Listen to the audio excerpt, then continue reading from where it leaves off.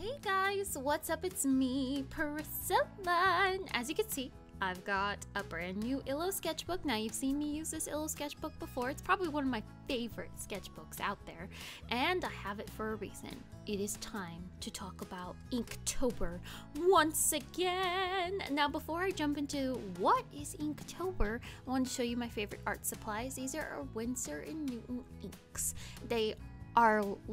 They're liquid inks, pure ink that would go into pens. And I bought these off of Amazon. I have not seen them at Michael's and Hobby Lobby. I'm not sure where to buy them. Bombay inks you can buy at Michael's or Hobby Lobby, tons of them. So I use those. I use Bombay inks. I use Winsor & Newton inks. And then I've got my go-to palettes, and one of them must be destroyed. And then there's my little flower palette. And there is my Rae Dunn palette that I'm going to use for this year. Now, you just don't have to use watercolor inks. You can use several different kinds of art supplies. Liners, you can see all these liners. I have Copic and Micron, those are my favorites. And I've got my go-to favorite ballpoint pen. These ballpoint pens are nothing special. They're just Bic round ballpoint pens. I've got purple and I've got black. They're called Round Sticks by Bic. You can literally buy them anywhere. And of course, my mermaid brushes for my inks. And some Jelly Roll white gel pens. They count as ink because they are ink. They're white gel pens. They're just like a gel ink, or however you make gel pens. I don't know. Let's talk about Inktober. If you were confused and you don't know what it is, Inktober is a challenge every year that was created by Jake Parker. Jake Parker is one of my biggest inspirations when it comes to art. He's very creative, and he came up with this whole art creation called Inktober, where he challenges everybody every October to only use ink to draw. Jake Parker's rules are simple. You just use ink to draw for all of October. Now, that means Copic markers or any alcohol-based markers. That means the liquid ink that I showed you in the little jars. And it also means like any liners. If you just want to use liners for the whole month, you're allowed to, honestly. You can use Sharpies. You can use paint pens. It's ink. Just use ink for all of October. Let me talk about what I'm doing right now. I'm kind of setting up my sketchbook with a prompt list.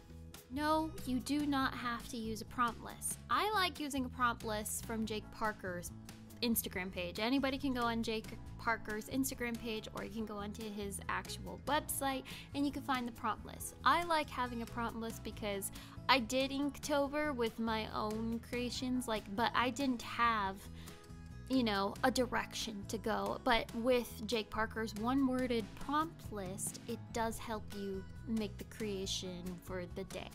It helps, and you don't have to do it. Sometimes I go off on my own for a day. If I don't know what to do for a word, I do my own thing because I'm just like, I'm clueless on what to draw.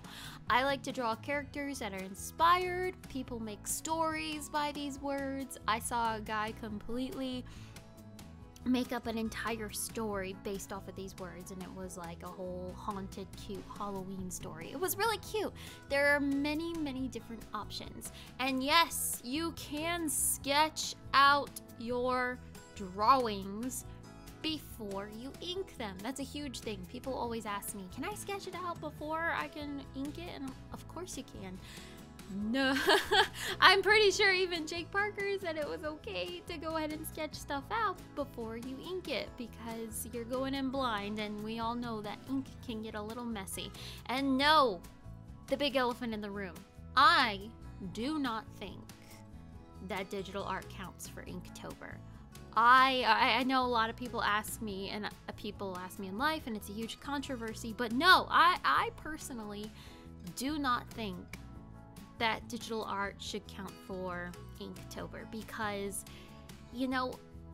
traditional art with inking, and I think even Jake kind of jumped on this topic, and you can go find his explanation on his Instagram or his blog. I forgot where he posted it, but I read it, and he even disagreed that digital art, he said that you know, he wants to encourage traditional art. That's the whole point about Inktober. It's about, you know, doing something you haven't done before, like inking. If you've never used a ballpoint pen, or if or you're a watercolor artist and you've never used inks and treated it as a watercolor, or you're not good at lining with fine liners in general, this is the month to do it. And no, you don't have to do every single day of October. You're allowed to skip some days. You're allowed to do the days you want. You don't have to follow the prompt.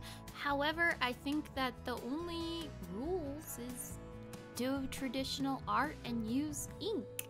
I mean, and the whole controversy with digital art, you know, you can't, it's so easy to go back and erase with digital art. And I've been doing a lot of digital art on Procreate on my iPad, and I've been, you know, it's so easy to erase. But then when I jump to my traditional art, I try to alternate as much as possible because I don't want to lose habits or create habits. But it's so hard to erase mistakes when it comes to like this Harry Potter drawing.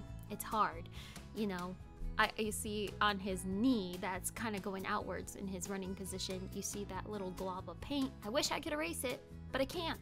And that's just the beauty of it. You just gotta go with it, and that's what the thing with inking or traditional art, you just gotta work with it. If you have a mistake, you gotta work with it, try to work around it, and make it flow into the design. With digital art, you're allowed to kind of like go ahead and, you know, erase it. I'm not saying that traditional is easier or digital is easier. They both have their big time complications and hardships and challenges.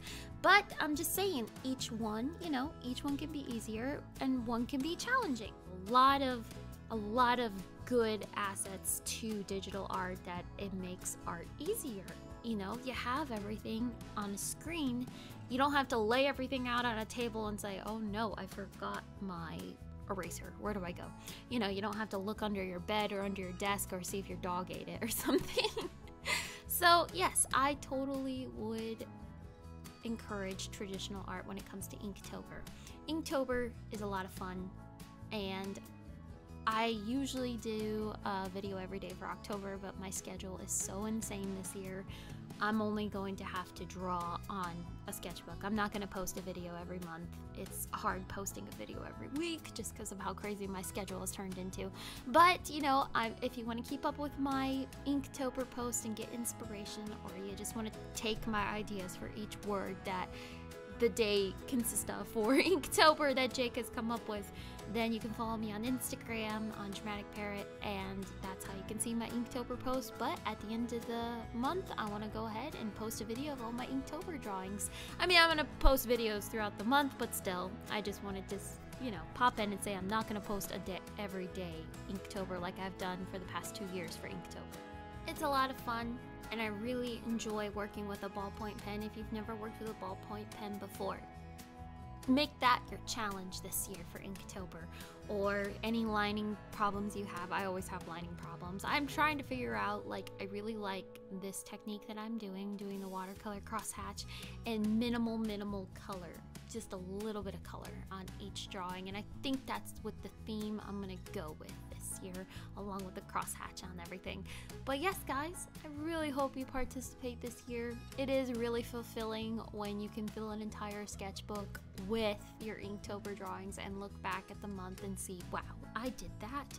But if you can't, it's no big deal. Everybody's life's crazy, like mine. But yeah, I hope you enjoyed preparing with me for Inktober 2019. I hope to see you do it with me. I'll see y'all later. Bye!